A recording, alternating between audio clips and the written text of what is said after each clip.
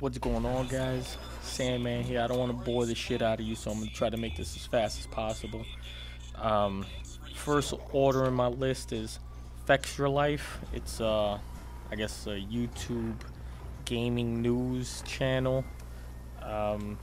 Their top RPG news of the week for February 3rd starts off with a nice Fallout 76 PvP clip, which also happens to be mine, so you can check that out. I'm gonna try to put the link in the description. Thanks, Fextralife, for not citing your source and not giving props where due. And yeah, it is an awesome PvP clip, but you know, next time, we appreciate it, man. I'm a tiny YouTube channel. You're snatching clips from me. All right, next up, baiting with 10 wanted level. I put a video, had the Johnny Cash music playing in the background. That thing is like, I may actually have to start doing that more often. I was able to bank a good amount of caps with the Sentinel's Assassin armor, kind of just standing around playing possum for the most part. That was fun. If you guys are interested, let me know. I had another video about the Great Duper War. That was a 30-minute PvP. That was fun as hell, truth be told. We burned like 1,000 ammo. I know I burned like 300 shotgun ammo. All my armor went from 200% to about 50% when everything was done. It was fun. There was one build that was strong. It was, you know, a sneak assassin build. Not a big fan of them though. I mean, you know, I've been playing this game with melee since the jump, and I respect the shotgun and the rifle build, but I just don't like, you know, being a little shadow in the grass hiding, and you know that's where you live now until you can get your kill. I think it's corny. It's too campy for me, but to each their own. So future content's gonna be pretty simple.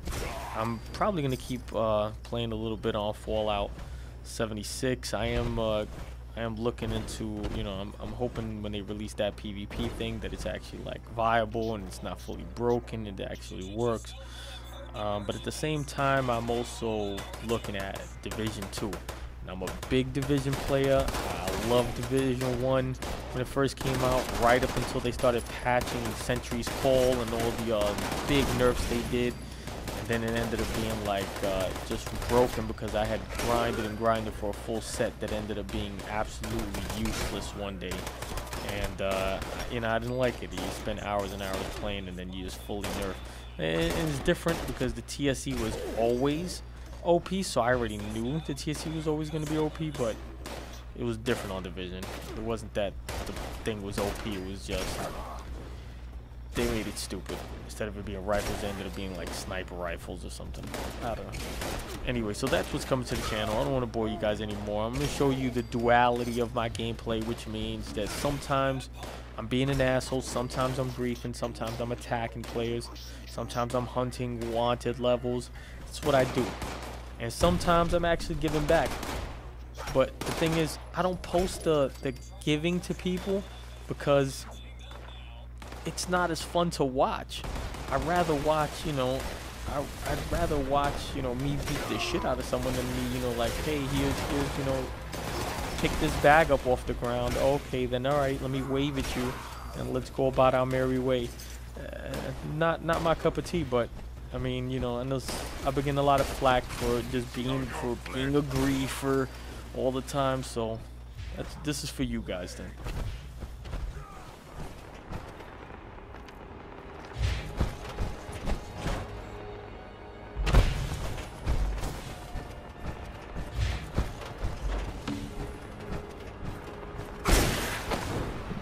Oh, you fucking bitch.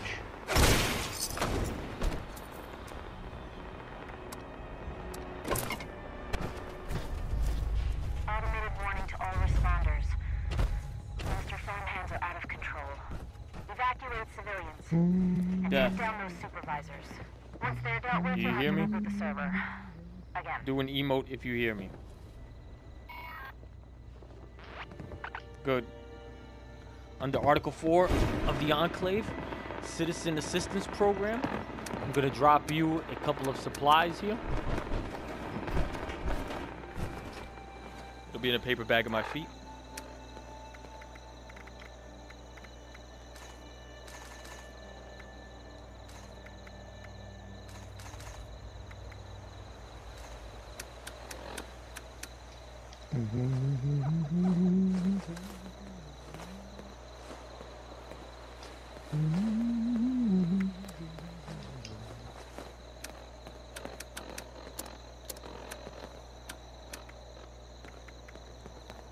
Please stand back.